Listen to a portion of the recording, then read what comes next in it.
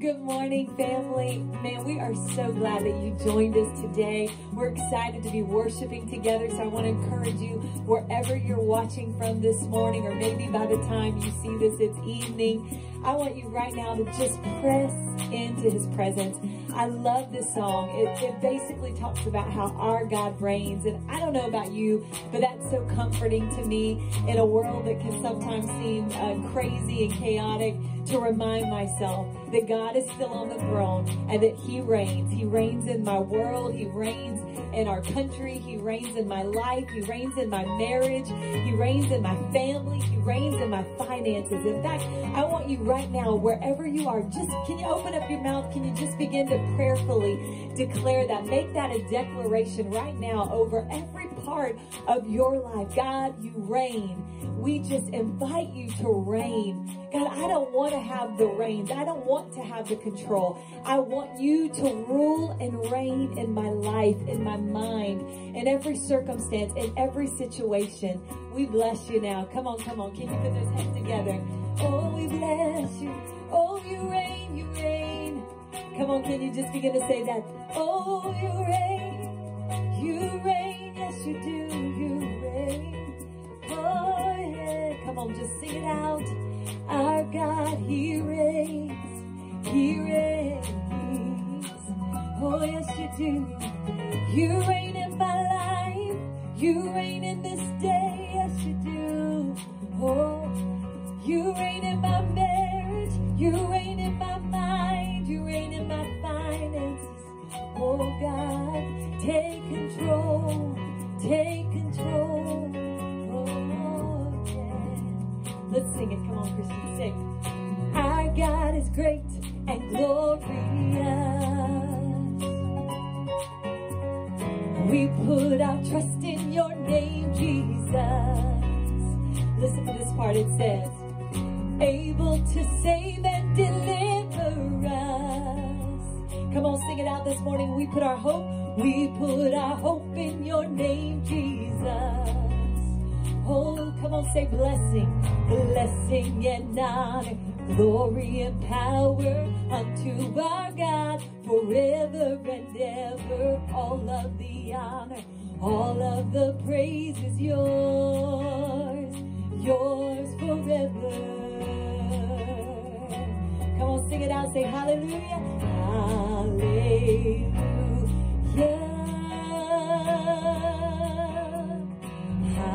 Hallelujah, our God reigns. Yes, you do, God. Hallelujah,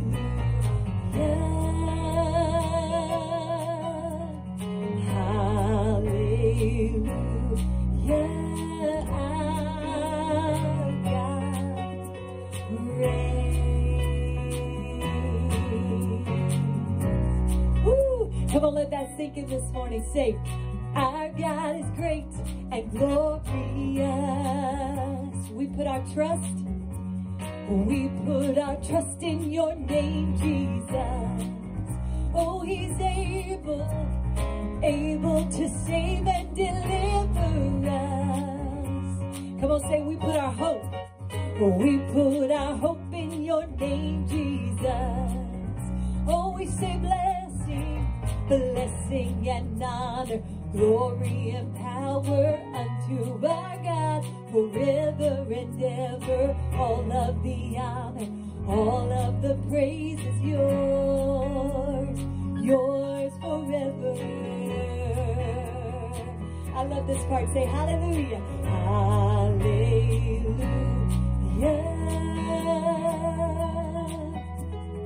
hallelujah. Our God reigns. Hallelujah.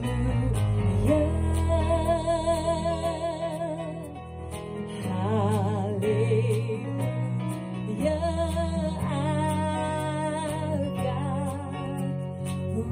Our God is in control. Steadfast, unmovable. Nothing's impossible.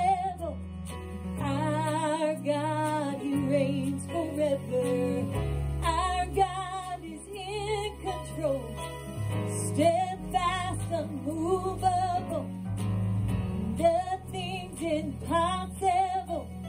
Our God, He reigns. Come on, sing it with me. Say, our God is in control. Steadfast, unmovable.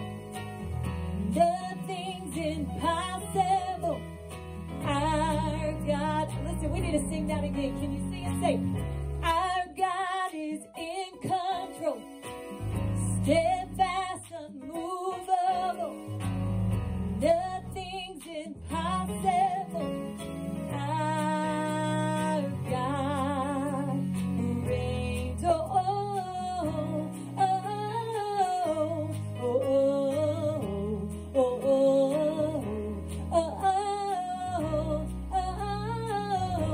oh, oh, oh. Come on, say, our God is in control. Yes, He is.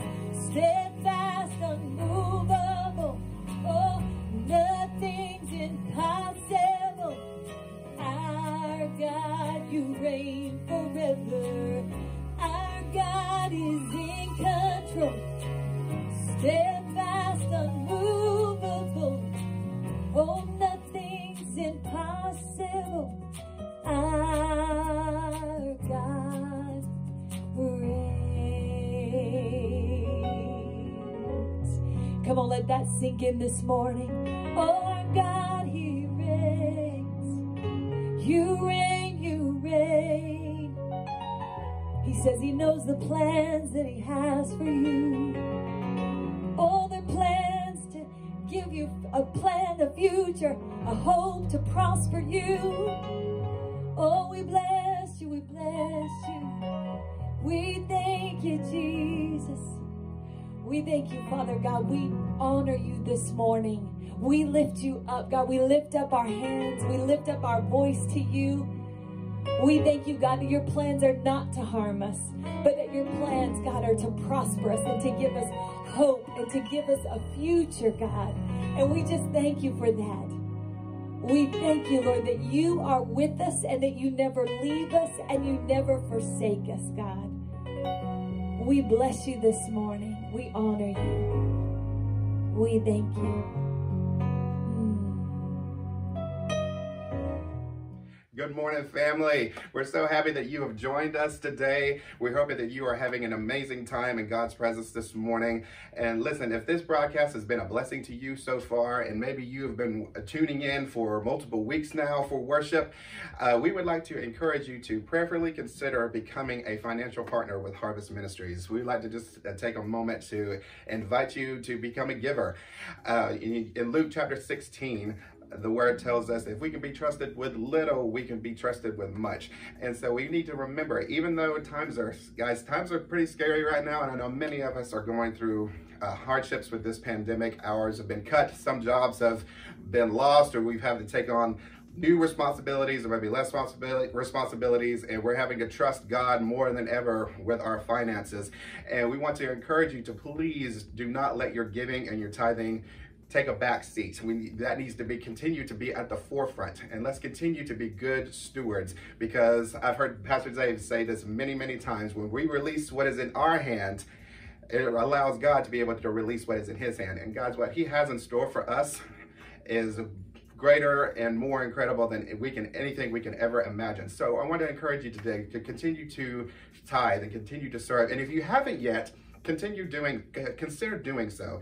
These broadcasts that you see every week, it takes a lot of work to put these together, guys. They don't just happen. Any video editors in the house today? Listen, it takes a lot of time to record these, to edit the videos and edit the sound and graphics. And it takes a lot of time and a lot of manpower to be able and equipment to be able to put these on. And so we need your help to continue to do that. And not only that, we're a church, we have expenses and financial obligations that we need to meet every month, and we need your help with that. But beyond that, we want to continue to be able to pour into our city and support missionaries around the world. When people need help, we want to be able to provide that monetary support. So in order to do that, we really need your help. So please consider partnering with us today. And listen, this is one of the areas in scripture where we say that we can test God. And so listen, it may be scary. 10% of your income may seem like a whole lot, but listen, when you do that and when you do it faithfully, you're going to be blown away by not just financial blessings in your life, but blessings over your family, blessings over your career, over your life, over your health. And so all of our givers and our partners, we thank you so much for supporting us, and we love you so much. And right now, there are multiple ways that you can give. They should be showing on the screen right now. You can give online, you can give via text, or you can even just mail in your gift to the church. The address is on the screen. And again, to all of our partners, we thank you so much for giving and faithfully. We love you so much. We're so thankful for you. And right now we are getting ready to transition into the Word this morning. We're so excited to start our new series on essential giving, and Pastor Dave Reagan is going to be kicking that off today. So get your Bible out, get a pen, get a notebook out, and get ready to take some notes, because there's going to be a lot of incredible information that we're going to hear today. So let's put our hands together and let's welcome Pastor Dave as we get into the Word today. God bless you. Thank you for joining us. Good morning, family. It is an absolute honor to be able to share this online worship experience with you. I am stoked about the Word today. I can't hardly wait to get into it, but I really quick want to take just a moment right now and talk to all of the individuals that you might be new to our online worship experience. You might have been watching for a little bit of time, or today might be your very first service with us. And I just want to pause for a moment and say thank you.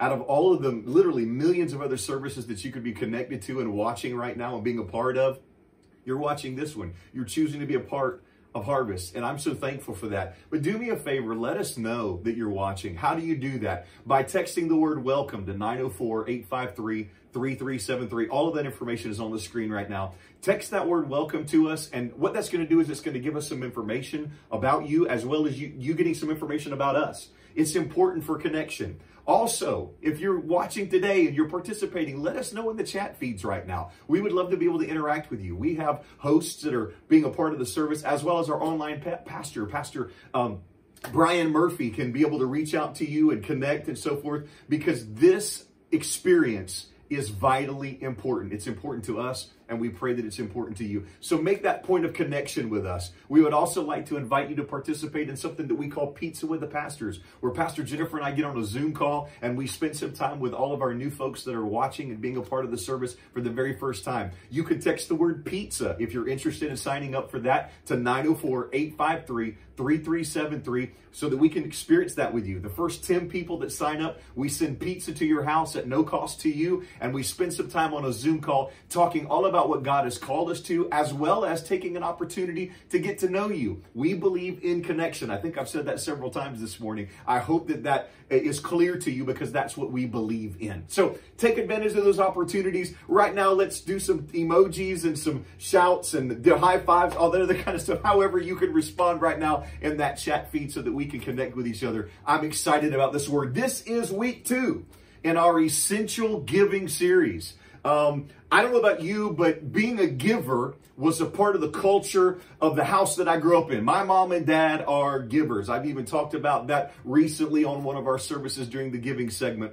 I just grew up in an atmosphere where giving was patterned. And as we begin to pray about what we were to call this series, essential giving just rang true to us. Essential, I gave this definition last week, but it means absolutely necessary, extremely important. It also talks about an inerrant quality, that we have these traits, and I want to say that because inerrant is having the trait and the quality of something else. And again, I shared with you, my mom and dad were givers, and I know that my level of giving and the way that my family operates right now in that realm is a direct result of what was patterned for me. Last week, I talked to you about the iron, and I gave you that ironing example. A lot of things have not been patterned for us. So I know a lot of people that wear wrinkled clothes because they don't know how to iron. Well, hopefully they'll take advantage of that little tutorial that I did last week. But the truth of the matter is, whatever has been patterned in front of you is what you're going to emulate. And what I believe God is wanting to do to us right now is change our pattern. You might even want to text that right now. Say, change your pattern. Some of us know what it is to take, but we don't know what it is to give. And the Bible says it's more blessed to give than it is to receive. I don't want to continue to unpack last week's message, though. I really want to get deeply into this week's, because honestly, I'm very excited about it, because last night God totally and completely changed my title and totally changed the way I looked at the scripture that he had already given to me. And I'm really excited about the revelation behind it. So come, let's go quick to the word. We're going to be looking at 2 Samuel, the 24th chapter, the 18th to the 24th verse. I'm going to read it out of the NIV. If you don't have the NIV, we got you covered. It's going to be on the screens in just a second or two. Let me read this to you. On that day, Gad went out to David and said to him, "Go up and build an altar to the Lord on the threshing floor of Araunah the Jebusite." So David went up as the Lord had commanded him through Gad. When Araunah looked and saw that the king and his officials were coming toward him, he went out and bowed down before the king with his face to the ground. Araunah said, "Why has my lord the king come to his servant?" "To buy your threshing floor," David answered, "so I can build an altar to the Lord that the plague on the people may be stopped." Araunah said to David, "Let my lord the king take whatever he wishes and offer it up. Here are oxen for the burnt offering, and here are threshing sledges and ox yokes for the wood. Your majesty," Araunah gives all this to the king. Araunah also said to him, "May the Lord your God accept you." But the king replied to Araunah, now listen to this, "No, I insist on paying for it. I will not sacrifice to the Lord my God burnt offerings that cost me nothing." That is so powerful. Let's pray together, then I'm going to get into this word that's entitled The Tale of Three Givers. Father, I pray for an extra special anointing to rest upon this word today. I also pray for every person who is participating in this online experience. I pray that they would first and foremost know your presence, that during our worship experience, God, that they sensed and knew your presence, that every part of this online service has been pointing to you because you are the author and the finisher of our faith. And I pray, God, that wherever they are right now, whether they're in their living room, in their car, in an office cubicle, in a hotel room, sitting in a park bench, watching it on their phone, wherever they are, I pray that you would saturate yourself in that place, and that they would sense you and know you and hear your voice in my voice. I pray that they would not hear me, but that they would hear you in the name of Jesus. Bless every person that is participating right now. In Jesus' mighty name we pray. And everybody said, amen. Come on, put amens in the chat feed and all that kind. I don't know why I did all that, but put all that in there right now. I believe it's going to be a blessing to you, what God has given to me. I want to really look deeply into this text. It opens up by saying, on that day. Well, you might have a question like I would and say, well, what day was that? Well, David had made a mistake earlier in the scripture, earlier in the text. He had messed up, he had made a mistake, and because of it, judgment had come from God onto the land. And at this moment, tens of thousands of people were losing their lives due to a plague that was sweeping through the land. And David said, what do I do? And God sends word through Gad, who's a prophetic seer. He's the voice of God to the people at the time. And God says through Gad, go to the threshing floor of Araunah and sacrifice there. Now, I want to get ahead of myself, and I can't because there's so much in that. But he goes to this place, and when he goes, Araunah sees him coming. Now, let's stop for a second, and let's bring a little context to what's going on. Imagine, if you would, being alive and well in this time of kings, and there's a plague in the land, and you know that thousands and thousands and thousands of people have lost their lives. You had heard tale that the reason why it had happened is because the king had messed up and God was judging your nation, and all of this news and all of this information was spreading like wildfire through the region. And now all of a sudden the king shows up at your front doorstep. You're probably not going to be excited to see the king, especially the kind of king that David was. Now, David was a man who had a heart after God, but David was a warrior. David was a militant king. He was aggressive. He was somewhat dogmatic. He was passionate, and he had a lot of passion and a lot of compassion, but he was also a man of war. So you got to put yourself in Araunah's shoes right now. Put him in his sandals. He's not all that excited that the king is there, but he's the king. And so you can almost see in the verbiage here, what are you doing here, king, so to speak? Well, why have you chosen your servant's house today? He's a little nervous. He's a little anxious. And understand what David says. David says, I'm here to buy your threshing floor. But that was not the instruction that God gave him. God said to go sacrifice there. So there's already an understanding of perspective on David's part. And there's already an understanding of perspective on Araunah's part. What are you doing here? The king says, I've come to buy your threshing floor. Now Araunah postures himself. No. You don't need to buy it. You can have it. I'll give you whatever you need to. In other words, please don't kill me. Please don't do anything bad. I'm here to serve. I'm here to do whatever you need to do. Can you see Araunah's posture? Could it be a posture of fear? Could it be a posture of uncertainty, of maybe obligation? I want to pause for a second, because in our Essential Giving series that declares that giving is absolutely necessary, it is absolutely a part of the Christian walk. It's exactly what John 3:16 tells us, and what God did in John 3:16 when he gave, and because he loved the world so much that he gave his only begotten son in the King James Version. Because of all of those realities, we see this picture that maybe Araunah offered to give this to the king out of a sense of obligation. As I started to say a moment ago, many of us are givers out of obligation. Tale of three givers. First is the person that gives out of fear, the person that gives out of obligation. They give because they're afraid of what will happen if they don't. And although their action is right, their motivation is wrong. Most of us, at some point in time in our lives, might be doing the right thing, but we might be doing the right thing for the wrong reasons.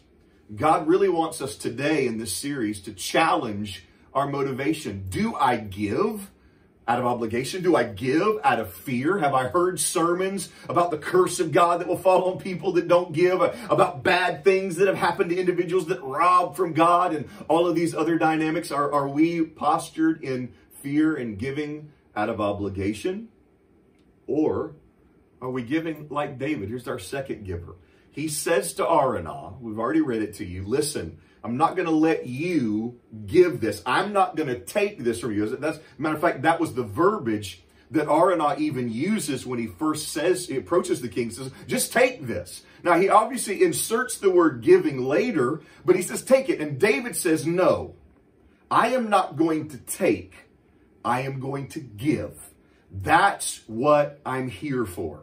I am here to give. I'm here to first give an offering unto God. And so to give an offering unto God, I can't take from you to give an offering unto God. I just must give. So David postures himself in a right posture as that of a giver. He understands the dynamics of giving, and he loves God. God is first place in his life. It's the testimony that God gives him. Think about that. God himself spoke about David and said, he has a heart after me. He's a man who has a heart after me. What is God's testimony about us? Man, I want my testimony from God to be about me, that I was a man who had a heart after him, who desired his presence, who desired to please him. David, however, was a giver. And he's so deep of a giver that he tells Araunah, listen, I am not going to offer God something that doesn't cost me anything. I'm going to give to God out of my best. It reminds me of a story that I heard a number of years ago, historically speaking. I'm a small student of Alexander the Great. He's an intriguing leader to me. Now, he was a little squirrely. He was a little interesting in some of his behavior and so forth, but he had unbelievable leadership style. And the history says that he was coming out of battle and he was journeying through the empire, and he happened to be upon a beggar who was begging. And the beggar had asked for copper. And so Alexander speaks to the servant and says, what does he want? He says, he just wants some copper. And so at that moment, Alexander stops. He goes to his carriage and he grabs a bag of gold. And he gives this beggar a bag of gold. And then he gets back up on his horse and he keeps moving along. And the servant then responds to Alexander and says, sir, copper would have met the needs of the beggar just fine. Why did you give him gold? Alexander responds, copper might have suited the beggar's needs, but gold suits Alexander's giving. That's a powerful picture. And that is exactly the way David was postured in the moment. Sure, someone else might take from Araunah and just give to God whatever he takes and gives and so forth and so on. And I'll just take it from you and give it to God. But David understood the power of sacrifice, the power of giving out of the overflow and the abundance of who you are. My question is, are you giving out of fear? Are you giving out of love? that then produces sacrificial giving? Are you giving to produce something that will also not just bless you, but bless your family? I want you to look at this scripture. Genesis, the 22nd chapter. I'm almost finished. Genesis, the 22nd chapter, the 14th through the 18th verse says this. So Abraham called that place, the Lord will provide. And to this day, it is said, on the mountain of the Lord is where I will be provided for. The angel of the Lord then called to Abraham from heaven a second time and said, I swear by myself, declares the Lord, that because you have done this and have not withheld your son, your only son, I will surely bless you and make your descendants as numerous as the stars in the sky and as the sand on the seashore. Your descendants will take possessions of the cities of their enemies. And listen to this. And through your offspring, all the nations of the earth will be blessed because you have obeyed me. The Bible says later on in Genesis, the 22nd chapter, that God gives instruction to Abraham to sacrifice his one and only son. And so he climbs Mount Moriah, and on that mountain, he goes to offer Isaac as his son. And as we know the story and we get involved here, God interrupts this as he's about to plummet the knife through the body, the abdomen of his son. God interrupts the process and says, stop. The Bible says Abraham looks up and sees a ram caught in the thicket. And that ram is a type and symbol of Jesus. And then we catch up to Abraham then declaring that place, underline that in your Bible, write that place. In that place, he declares, the Lord will provide. Most of us know the term Jehovah Jireh. That's where God that's where that place is named after what God did. Go back on your own time and study this for yourself, because Abraham doesn't start calling God Jehovah Jireh. He calls that place Jehovah Jireh. It's a powerful thing. Now, what does this have to do with our story about David and Araunah? I'm glad that you asked. What that has to do is that very place, the threshing floor of Araunah, is the place on Mount Moriah where Abraham goes to offer Isaac as a sacrifice. God chose that place for there to be sacrifice. It was in that place that Abraham offered his most prized possession, his most beautiful and cherished thing, the son that he and Sarah had been praying for and been wanting and been looking for and been waiting on for years, 25 years to be exact. It was in that place that Abraham chose to make the ultimate sacrifice and offer God everything that meant anything to him.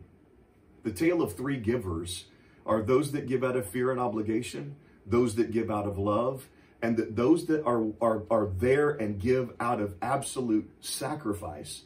Because understanding something, guys, when we give out of sacrifice, it doesn't just bless us. It blesses everyone connected to us and the generations to come. I think it is a very powerful reality that God, in this whole interesting scenario, paints this picture of giving, but also provides an opportunity of redemption. See, at that moment, it was the threshing floor of Araunah, the Jebusite. But ultimately, that spot becomes the Temple Mount. It is in that place that the temple is built and the holy place is established. God saw fit, out of sacrificial giving, to produce and establish a memorial. I talked about that last week when we talked about Cornelius and his alms stacking up before God as a memorial. That place became a place. It became a memorial that then became the Temple Mount, and every sacrifice and everything that take place in the nation of Israel took place there. It's a powerful reality of what sacrifice produces. Now, I acknowledged this last week and I reiterate it today. I know that the elephant in the room is the fact that, pastors and churches trying to take money from people and get something from people. And I hope that you can hear my heart in this message today and in all of the corresponding messages, that we're not talking about getting something from you.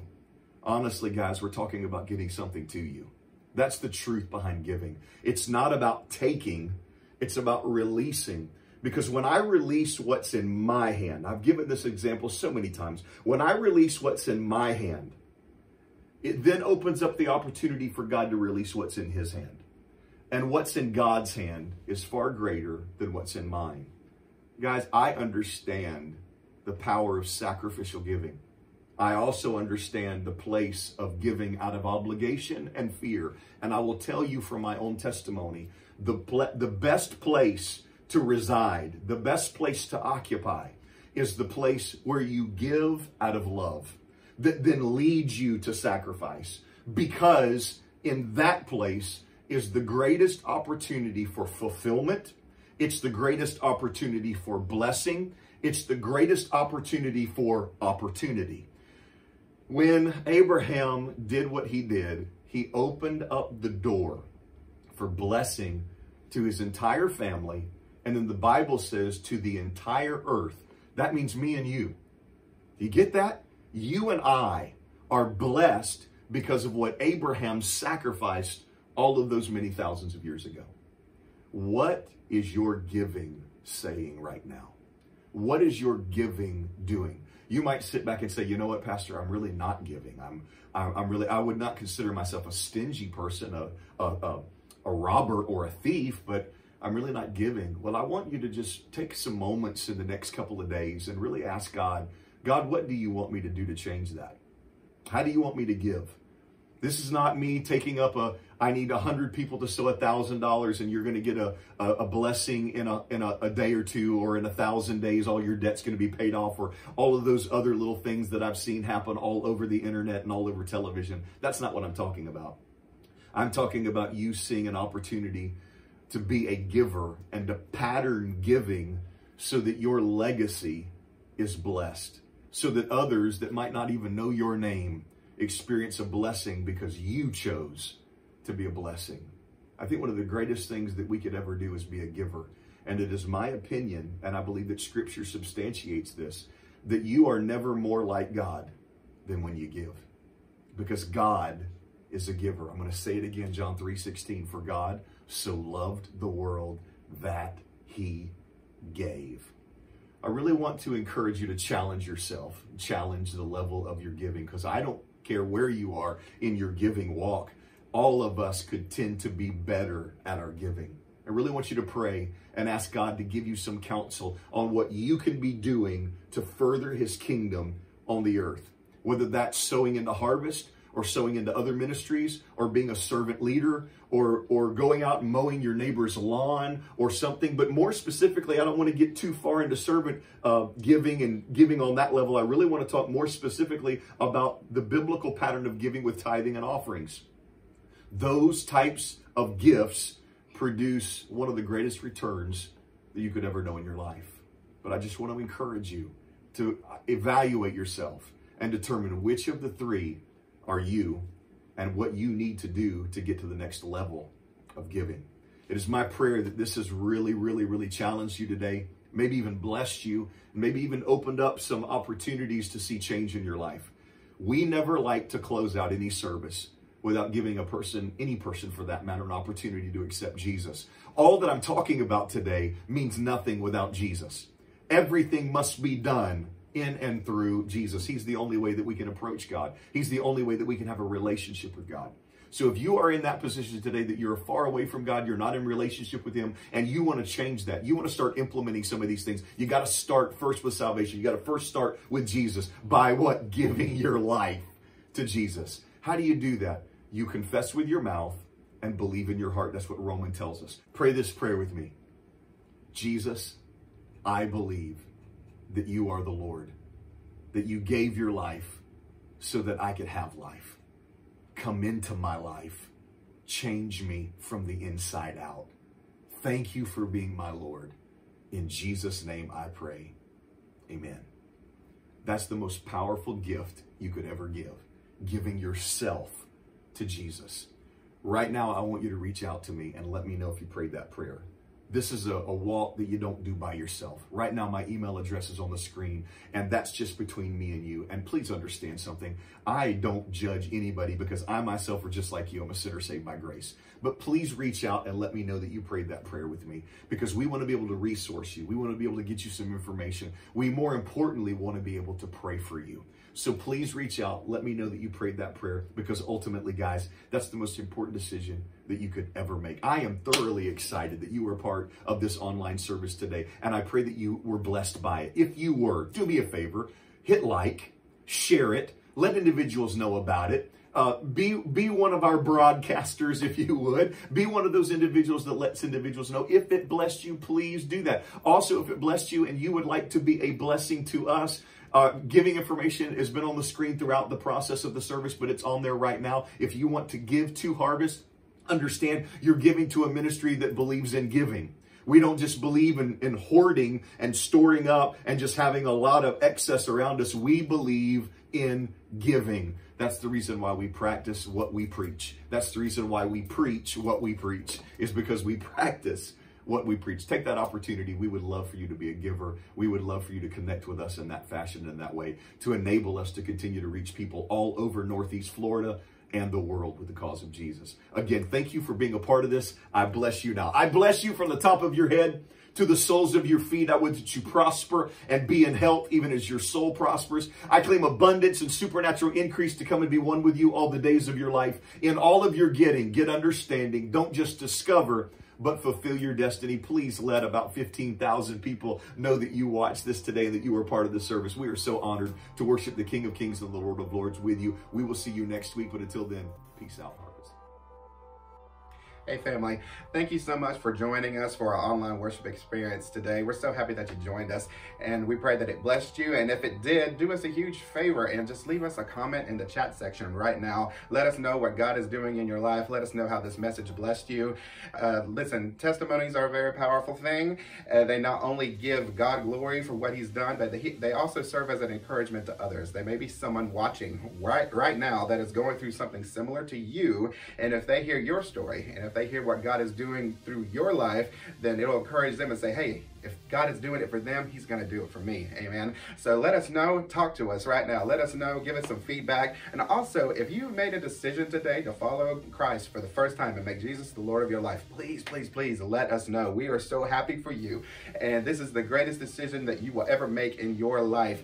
And it's an incredible journey you're about to start, but we are not meant to walk it alone. So please let us know, because we would love to partner with you. We would love to connect, send you some resources, and just walk alongside you as you begin this incredible new journey in life. And again, we're so happy for you, and we believe that God is going to do some amazing things in your life. Listen, we want to invite you right now to please, if you are watching right now and you are interested in maybe finding out a little bit more about Harvest Ministries, what we're about, and what we believe that God has called us to, we would like to invite you to sign up for an event called Pizza with the Pastors. We do this every month. It takes place via Zoom, and it takes place with our lead pastors, Pastors David, Jennifer Reagan, and several other members of our pastoral team. And it's just a time to be able to talk, hear them share, hear from their heart, and you will be able to ask them any questions that you might have and just get to know one another more. And if you would like to do that, it's an amazing event. Please sign up for it. The information should be on your screen right now. The first 10 people that get signed up gets pizza delivered to your house on the church. So please sign up today, and we will look forward to connecting with you further. Again, thank you so much for joining us today. We love you. God bless you, and we will see you next week at 10:30 a.m. Have a great week.